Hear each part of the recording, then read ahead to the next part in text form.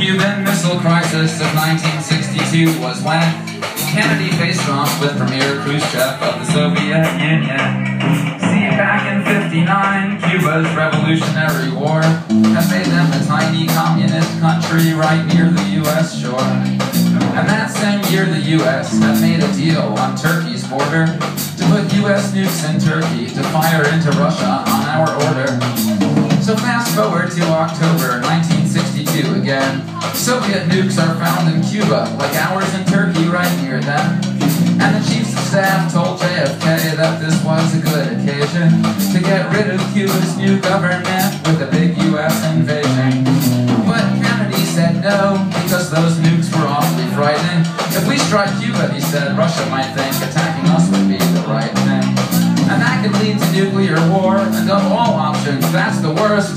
So Kennedy said, before invading Cuba, let's try something else first. And so one night on TV, he announced the plan he'd made. We'd stop Soviet shipments to Cuba with a big naval blockade. But when Khrushchev got that message, he said, "You're risking war. You can't just stop our boats," he said. "This blockade we will ignore."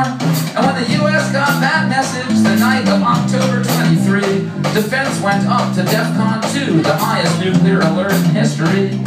That meant that the U.S. was just one step from launching its nuclear weapons, and as the blockade began blocking boats, nobody knew what would happen.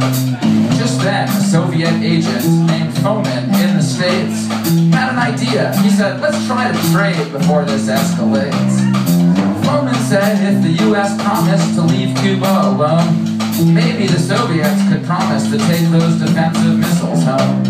And then Khrushchev tried a better deal to make a missile recall work. He said the U.S. should leave Cuba and take their nukes out of Turkey.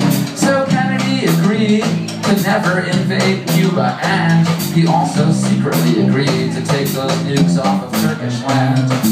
That part was kept a secret, so Kennedy could still look tough.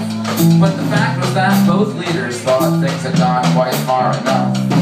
Kennedy was killed in '63, Khrushchev lost power in '64, and that's the closest the world has ever come yet to a nuclear war.